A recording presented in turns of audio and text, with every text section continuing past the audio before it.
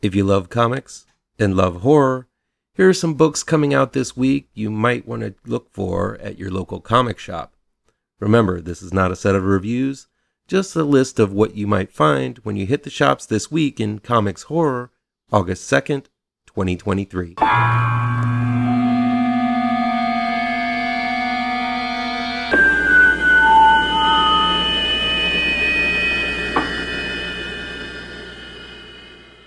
Welcome back to ML Miller Frights.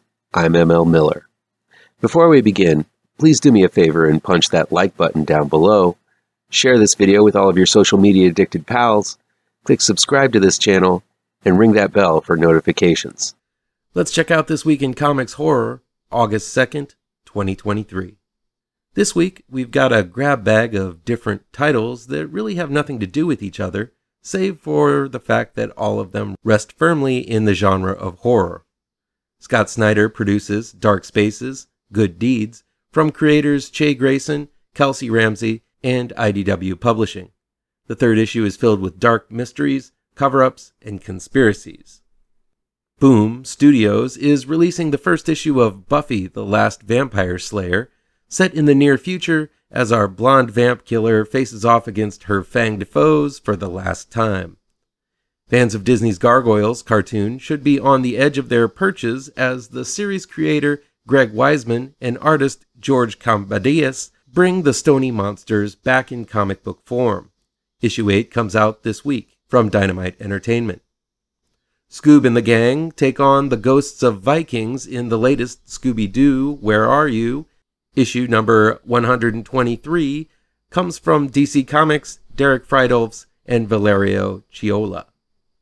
Then Dark Horse, Mike Mignola, Chris Roberson, and artist Mike Norton unleash the wrath of Hellboy and the B.P.R.D.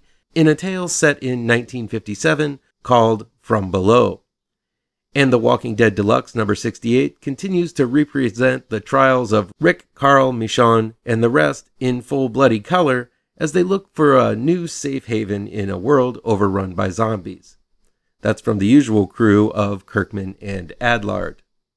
This week brings another pair of comics from the current king of comic book horror, James Tynion IV, who had quite a San Diego Comic-Con, winning a ton of awards as best writer in various series.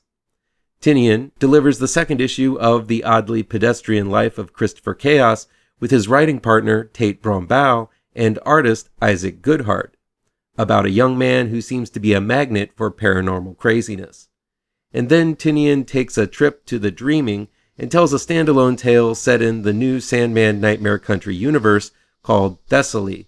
This one's with artist Maria Lovett. Finally, we move into month 2 of DC's Night Terrors crossover. I can't say I'm loving all of these titles.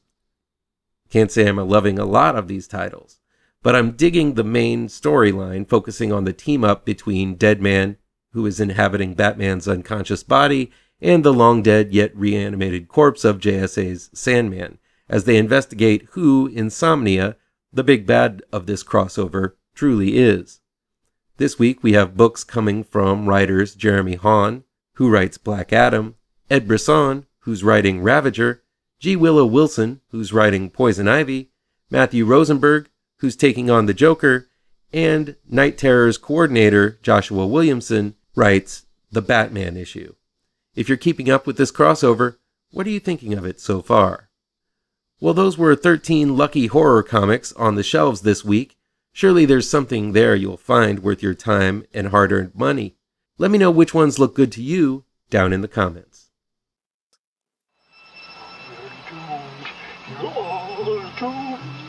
You're doomed to live the life you're meant to be, stuck inside your reality. You're doomed. Oh, you're doomed. You're doomed.